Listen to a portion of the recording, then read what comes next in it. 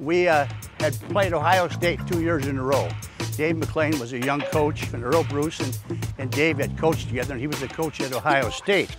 They beat us like 53-6 down there, and we're trying to just waiting for the bus at the end of the game. And Woody Hayes walked by, and he was retired then.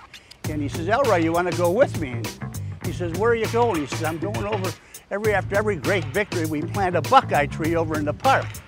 And Elroy said, "No, I think I'll pass, Woody."